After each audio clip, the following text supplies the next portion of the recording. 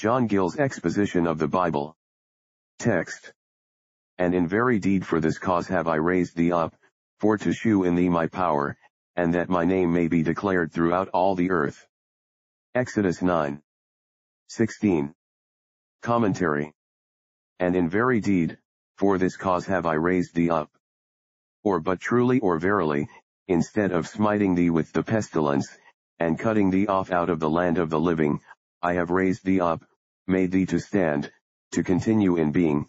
I have preserved thine from perishing by the former plagues, and have reserved thee for greater judgments and sorer punishments.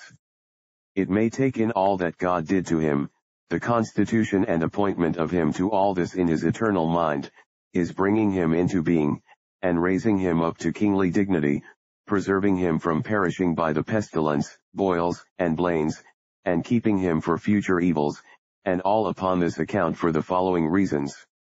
For to shew in thee my power, in working miracles, inflicting judgments one after another, and especially in destroying him and his host in the Red Sea.